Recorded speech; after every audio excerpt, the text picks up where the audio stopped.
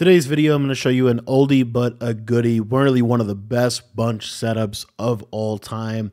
And I love doing videos like this where we actually take a timeless passing concept and apply it to this year's game. So we're going to be talking today about deep attack.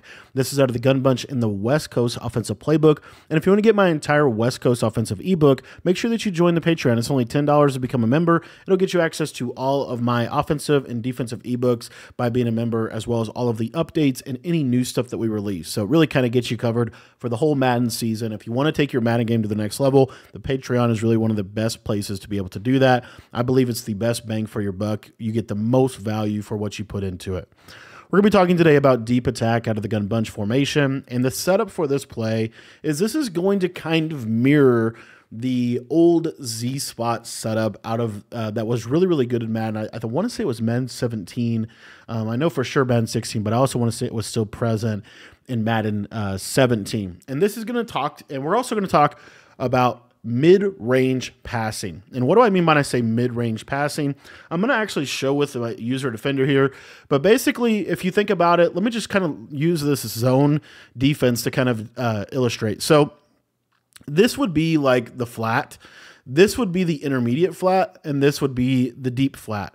This would, or the deep sideline, right? Over here on the left. This would be the deep sideline on the right, the intermediate flat area of the field, and this would be the hard flat area of the field, right? Now, underneath, in the yellow zone area, you might throw like a hitch or a drag or something.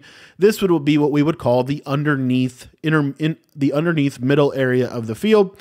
If we were maybe throwing like a deep post route, that would be like the deep middle of the field. And then where we're actually going to be throwing this post route we're going to be talking about today is what we would call the intermediate middle of the field, which is basically from the numbers to the numbers and is essentially, in my opinion, the best place in the middle or the best place on the field to consistently throw the ball where you're always going to be able to get somebody open.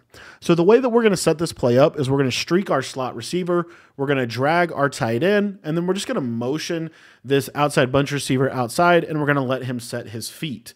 Now, against man-to-man coverage, our number one route on this play is this post route, and we're also looking, of course, to the tight end drag.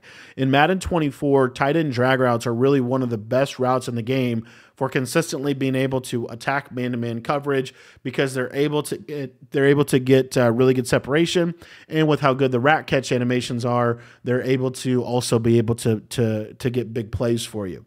So if your user goes underneath to defend this little tight end drag against man coverage, this is where we're going to throw this post route.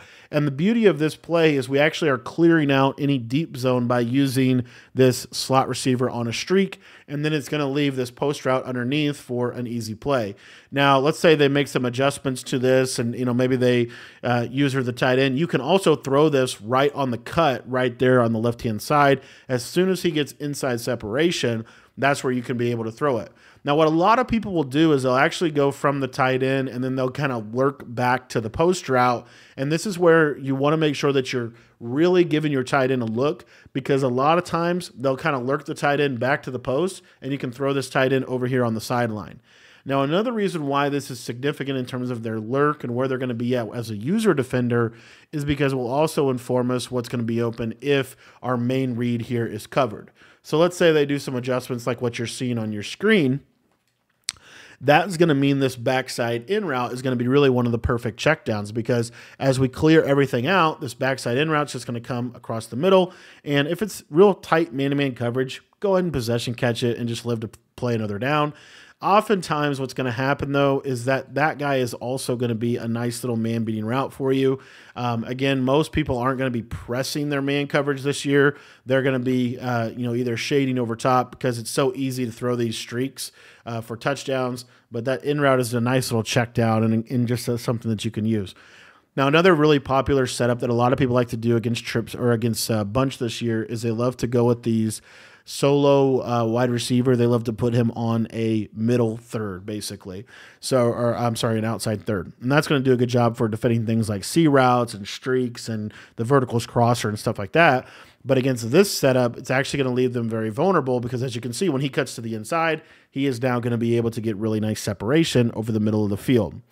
This play is also really, really effective against different types of zone coverage. One of the most popular zone coverages that I would like to call this against would be the double Mabel. The double Mabel coverage, one of the most popular ways people defend bunch this year. And they probably oftentimes will have maybe like the slot receiver manned up, and then they're going to basically be in the middle of the field with their user, and they're going to have to choose, are they going to guard the tight end, or are they going to guard this backside in route, or are they going to guard the post? The post obviously being the biggest threat on the field, but you'll see here, if they stay underneath on these underneath routes, this post route is going to come right into a spot where it basically has to be used against really any coverage, whether it's cover 4, whether it's cover 3, whether it's cover 2, whether it's Mabel coverage, whether it's drop zone. He's going to cut right over there. It's just a simple pass lead down and to the inside. And as you can see, it's just a really, really powerful route for what a lot of people like to do against gun bunch. So now let's say, for example, that the user defender is going to go user the post route because that's the most dangerous route and really the best route on the play.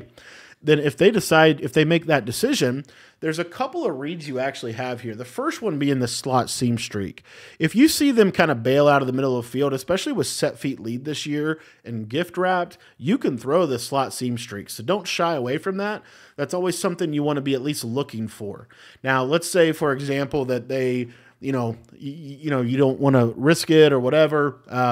If you don't think it's there, or if they do a really good job covering that slot receiver, late in the play, you're going to have this backside little in route to be able to check down because your tight end is going to be clearing out the flats and the yellows over on that left-hand side.